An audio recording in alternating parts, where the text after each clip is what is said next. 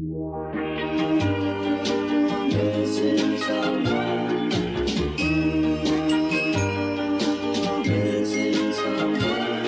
someone. With all your own. Missing someone.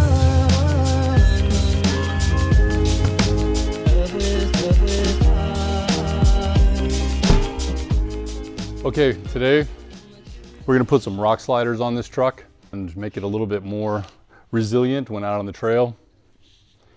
We had, I would say, a slight incident with the ones that came from the factory. The Mopar rock sliders that came on this truck were really just more of a decorative step. And with the weight of this truck, I mean, essentially for those of you that don't know what this is, it's a Power Wagon. It's a 2020 Power Wagon I've had about a year. And we get it out on the trails quite a bit out in Utah and here in California. And it's so long, with this long of a chassis, you're going to end up getting high center quite often without even really trying hard. So without some sort of protection, you're probably going to really tear up these rocker panels here. So by putting the regular rock sliders on there, they did save the paint and the body, but they did not fare themselves very well. In fact, we bent both of them up about 45 degrees, which made it really hard to get in and out of the truck without sort of twisting your ankle. So we're gonna put on these new rock sliders from White Knuckle Off-Road. They were custom ordered, takes them quite a while to build them. I think it was several weeks. Finally got them, so super excited to finally be able to go out without being naked out on the trail. We haven't even really taken it out over any rocks because of that vulnerability. So if you've got a Power Wagon or any Dodge truck for that matter, and you take it off-road, this might be a good one to watch, because these rock rails are bolted directly to the frame. They're not like the factory ones that are just really screwed into some sheet metal. I mean, they were fairly stable, they were on there, but nothing that's going to withstand what these new ones will. These new ones will take the entire weight of the truck, no problem. You can slide back and forth over the biggest rocks out there. This truck does come with a lot of armor on it already underneath, and unfortunately it doesn't match what came on the rocker panels. So today we're going to fix that.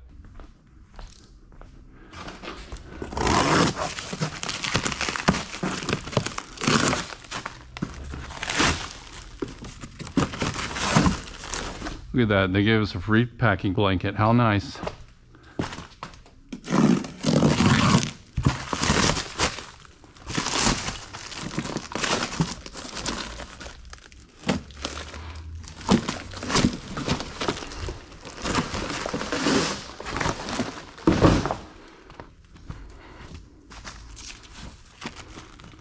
Look at those. That's some beefing with beef right there.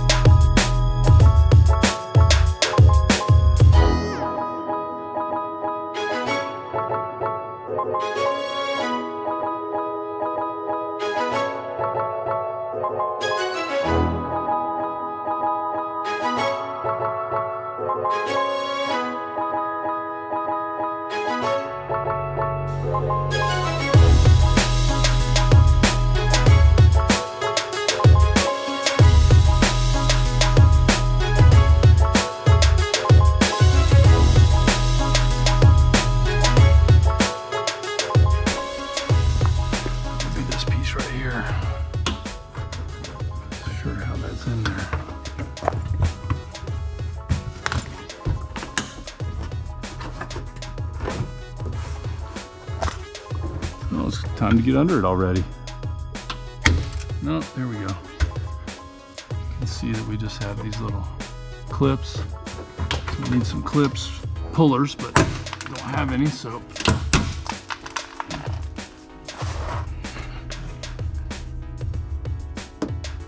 Yeah, we do have some hardware. That's a screw, we don't want to rip that out. These don't really matter because they're not going back in. That's a kind of a cheap piece of shit anyway.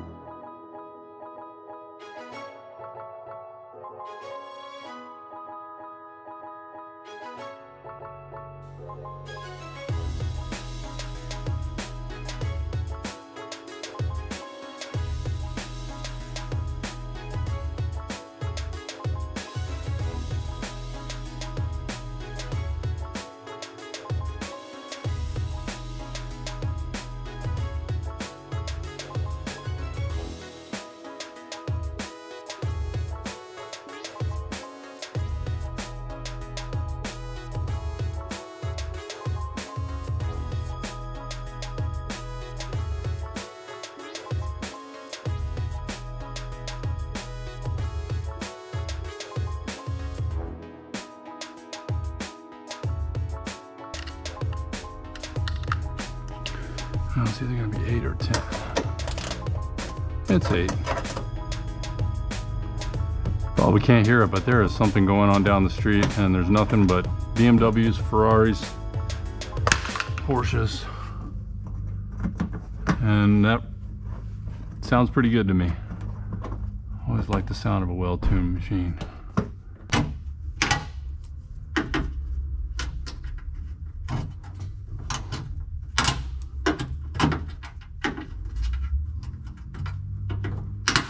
So, for those of you that don't know anything about the Power Wagon, it is basically a Jeep Rubicon adapted to a heavy-duty truck body. And when I say heavy-duty, man, I mean they built the shit out of this thing, man. It is impressive. And we've had it off-road several times, and it does not disappoint.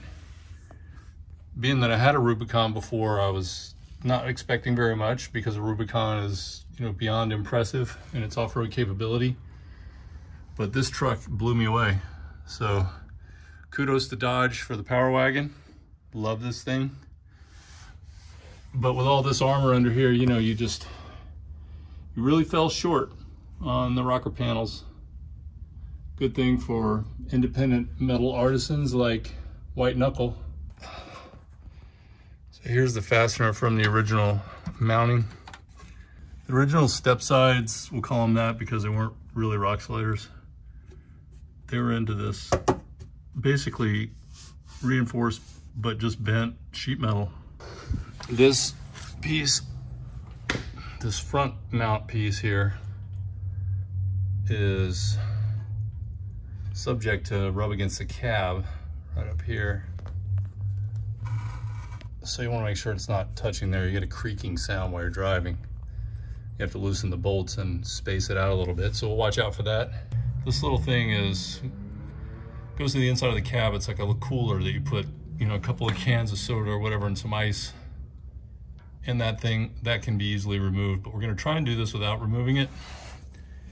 So you can see that I've got to line these posts up here on the outside of this frame. See how those are just free floating as I've got them sitting here. We're going to lift them up with a jack stand, and then we're going to also support this area right over here with a jack stand, so it has a tendency to be back heavy. So we're going to have 2 on the main frame out here and 1 to keep it from rolling over right here. The whole thing just come forward. This is where it gets tricky, you know, is like trying to move it. It's so fucking heavy. If you can kind of support the back end and just be mindful we don't want it to fall off the jack stands. What are we doing? We're going to shift it forward a little bit, just slide it a little bit. I'm hitting something.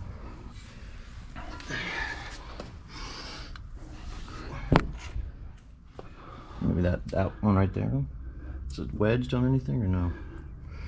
Oh, it is. It's hitting that back one right there. Oh. Okay, so that looks like that's got to go on the front side of that plate then. Got it. That's kind of tricky. Why don't we, let me come down and then we'll go forward. Would you have to move this jack stand? Yeah, it's kind of, it's pretty well on this one. Hold on. Okay, hold on. Yep. I think I'm clear, but take a look. Tell me when to come up. Yeah, it's clear. Okay, good. All right, I think I can get it from there. This plate is in. I had to pry this with a screwdriver here. And this is the widest plate. This is the back of the front plate. And I did get one screw from this side over here through into this side over here. But this box, whatever it is, this, I don't know if it's a relay box or what this is, but it is just right in the middle. So I have to go above it to get the screw in. It's possible, but I can tell you all the way back there's a lot of obstacles. I thought the front was going to be the easiest, but this is actually going to be the worst one. And there's a weld right here too, so it's sitting on that weld and pushes it out a little bit. It's not completely flush. Hopefully the bolts are long enough. I believe they are. All right, so here's the front one. This piece right here does snap off. You can see the little hook there. I can snap that back on right now. I did, because of this weld right here, the plate, you know, these bolts are definitely long enough, but just barely with that weld, because that adds probably almost a 1/4 inch to the distance between the plate and the main frame here. And up above here are the other two bolts. The front one's the only one that has the double wide with 4 bolts on it. The rest are just single bolts. And so this front's anchored in, so it's not going anywhere. And now I'm going to go to the back and work my way forward. This was a lot more challenging than I thought, but you know, you're doing a lot by feel, because you can't really see what's on the other side of this. And I don't want to completely remove this because I'm not exactly sure. It looks like it's got all kinds of brake lines going through it. So we're just going to snap it back on, and I can get around it with the wrench. And then this loom up here does lay right on top of your bolts, so you have to keep pushing it up out of the way. I don't know if you can see that over there. That wire loom right there, wrapped up like a mummy. That thing is just a pain in the ass. You just have to keep pushing it up out of the way to get your bolts in. And then we're gonna leave these loose until we get ready to lock the whole thing down, because we may need to slide it around a little bit to position it. But you can see the clearances are pretty tight. It's not going more than 1 inch forward, and there's also a plate in the back. So these guys definitely built this specifically for every detail of this truck. I mean, it's impressive. It fits perfectly, but just barely. Okay, so this is in there. This is the rear piece. And you can see we're up against this gas tank armor here and the gas tank itself. I mean, we just barely clear that with the bolt, the gas tank bolt. The bolt barely clears the gas tank. So, very snug fit. Got some brake lines up here on the top. You're reaching around to get the top nut on. Not exactly sure how I'm going to get a wrench in there, but we will figure that out later.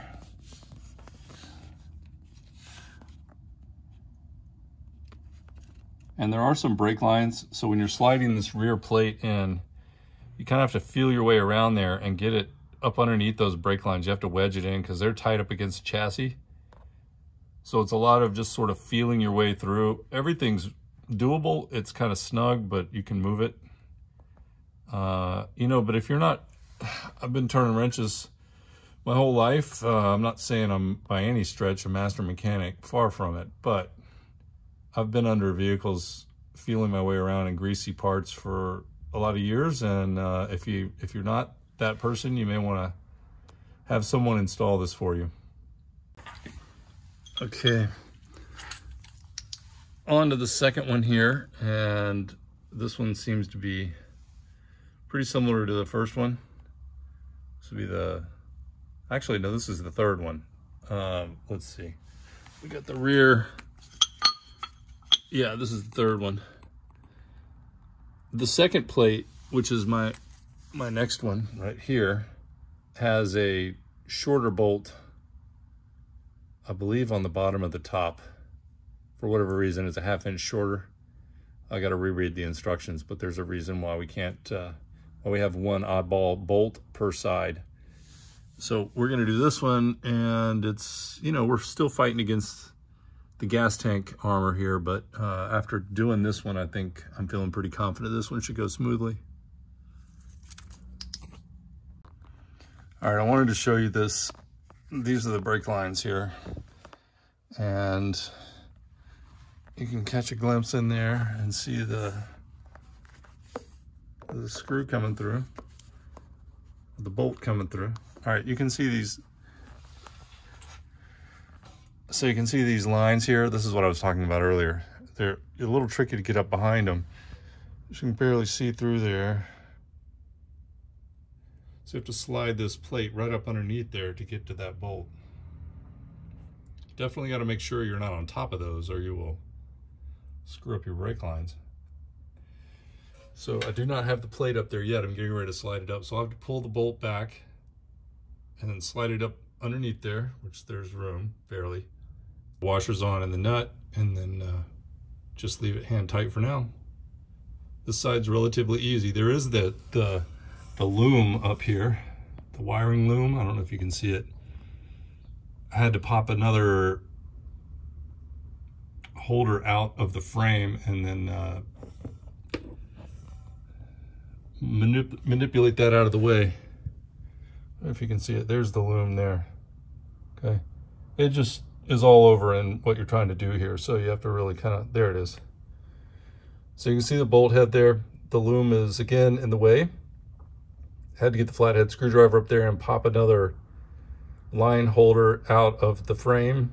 They pop out pretty easy, and that thing's just going to kind of be in your way the whole time. But yeah, you can see the way they have them popped into the frame there with those plastic holders. So you just kind of gotta make it happen. Okay, so you can see I've got the plate right up underneath those lines, and maybe you can barely see the tip of the screw head there. Now I just got to get the washers and the nut threaded on there, and then we'll do the lower one here. And kind of got to muscle this up a little bit with my shoulder to get it straight. It's not going anywhere now because I have it on the back and front, so there's no risk it's going to fall on me. You just kind of got to manipulate it a little bit to get it square with the frame. All right, so I've got the nut and washers on there, and you can see how that goes right up underneath those lines. And here's the back of the fuel tank. And while we're here, look at the size of that drive shaft and that U-joint. Man, that is just crazy. It's got to be like 6 inches diameter. Maybe 5? I don't know. It's big.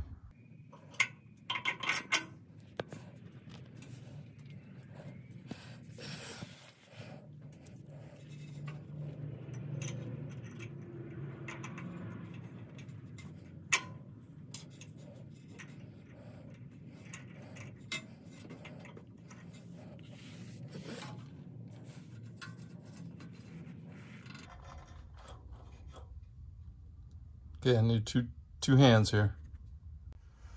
All right, so this is the third one, and it is in there. You can see the top and the bottom. In the background, you can see the rear one. I just have one more right here. All right, for this one, this is the second one back. There's the front one. There's the second one. And I got the bolt in there, no problem.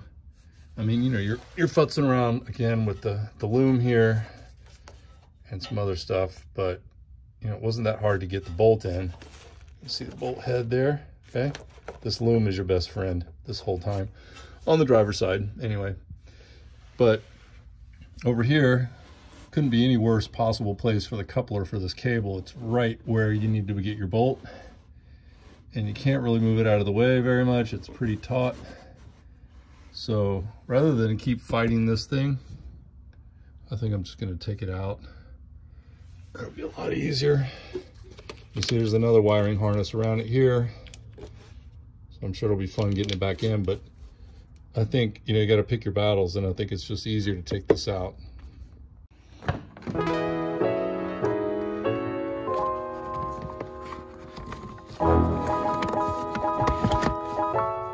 Yeah.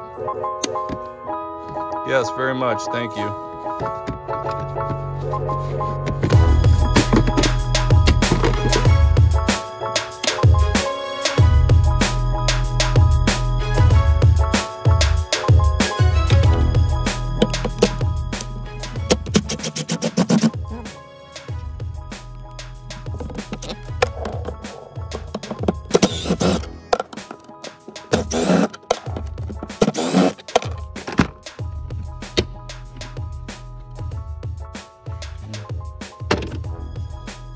Question is, how well does this come out? Oh shit, we got 2 bolts here.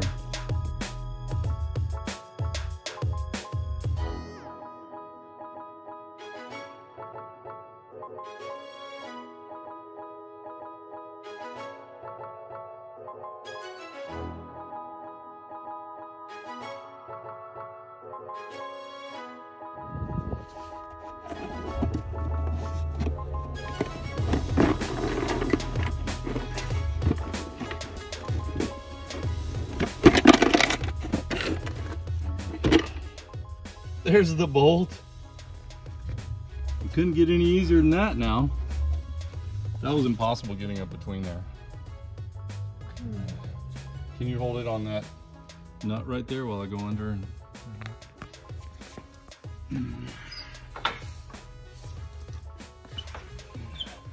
So this one is shorter. It is 4.5 inches as opposed to 5. It goes in the opposite way from the inboard to the outboard, and it's a vinyl locking nut washer.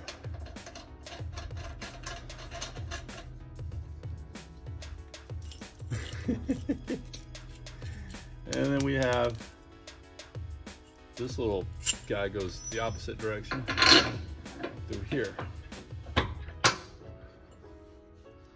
This is where I have to muscle this thing up on my shoulder because it's not lining up right. Do you want me to use my muscle? Yeah, I want you to use your muscles. Come on.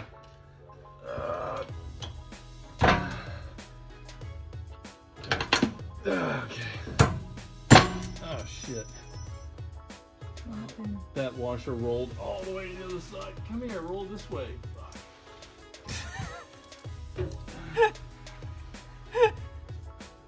Hey, it looks like you're getting eaten by the car. Well, it just like was pinched in there. I got to get the nut on before I let the weight off of it. I'm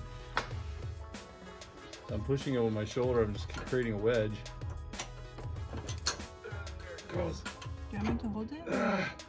Hold on. All right, done. All right, so it's on there now. Yeah.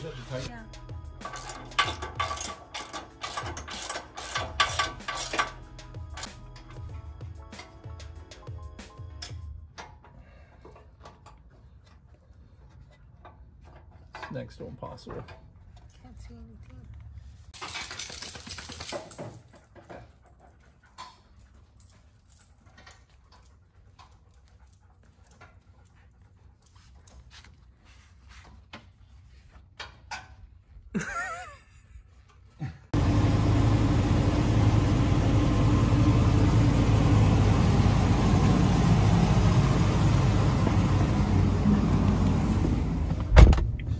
It's much easier.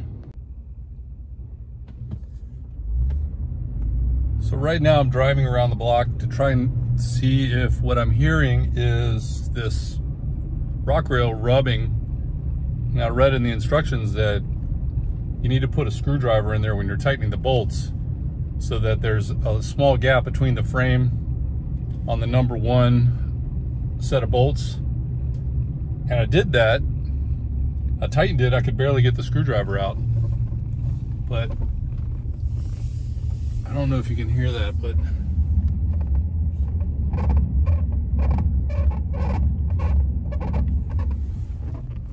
as I rock the wheel back and forth, there's definitely a squeaking going on, which sucks. So I'm gonna try and get under there and bend it a little bit, pry it, see if I can get a little bit of gap in there. Probably not. Probably gonna have to loosen all the bolts again. And some of those bolts are extremely difficult to get to, so this could be hours. I might just drive it this way for a while. I might also spray some garage door lube in there and see if I can get that to quiet down a little bit, and we'll circle back to it later, especially when it's a little warmer. Check this Lamborghini.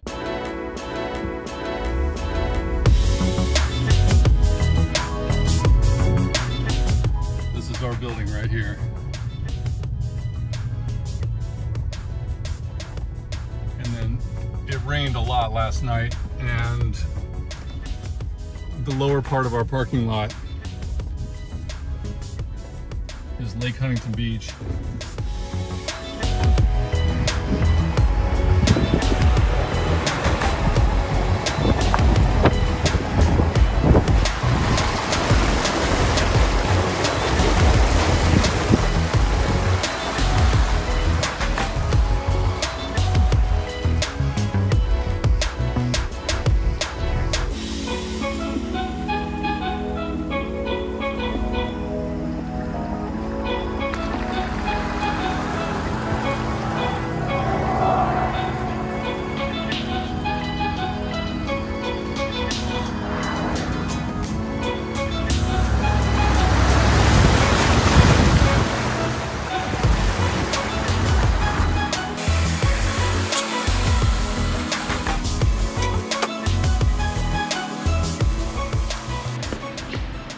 Day 2, we're gonna do the passenger side.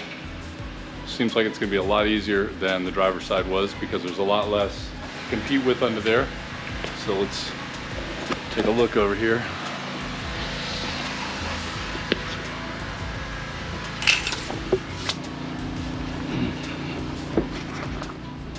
Do still have this box, but I think I can get around that plenty easy.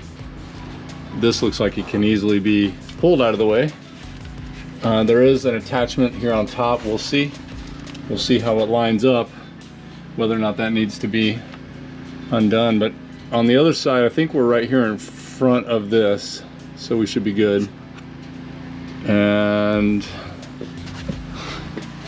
the back side here, you can see that's relatively open all the way down. Yeah, so markedly easier than the first one. I don't think I have to take anything apart. But over here, I'm gonna have to go in. I want to recheck, retighten all my bolts, and then I'll show you this little workaround I have for that bolt over there that I couldn't reach. Get it out. How did I get what off it?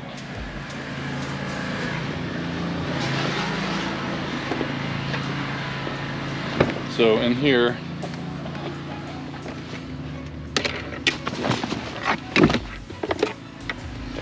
we have these and the 3/4 size right there.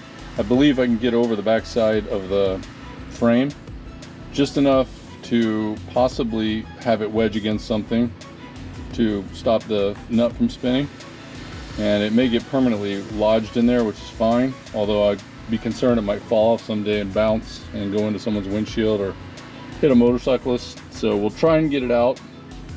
But you know how that is when you tighten something and it's in a hard to reach space. Sometimes it gets pinched in there. But that's my workaround for that impossible to get a wrench on nut on the back side of the frame. So I've been driving around with this one this week. I like it a lot. I would say it's near perfect fit and finish. That doesn't really look perfect, but I'm just not that picky, so I don't really care. And when you step on it, it is really stable. Really stable. Really nice for climbing in. Put my left foot on. Hop right in.